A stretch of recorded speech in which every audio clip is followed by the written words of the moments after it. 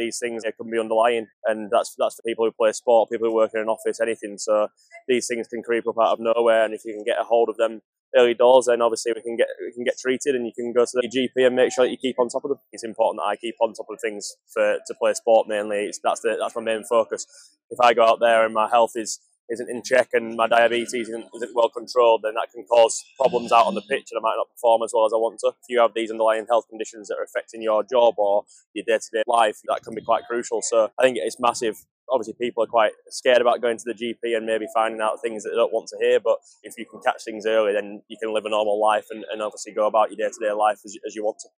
It starts from the professional players. We have kind of health checks through the winter. We have heart scans, etc. There's people in sport who unfortunately have passed away recently from unknown cause, and to help track these things down, if we can keep on top of our health, but also promote that for other people as well who are kind of worried or scared to go into a GP, that's massively important. If it can come from us as, like I say, role models, then that can help people every day.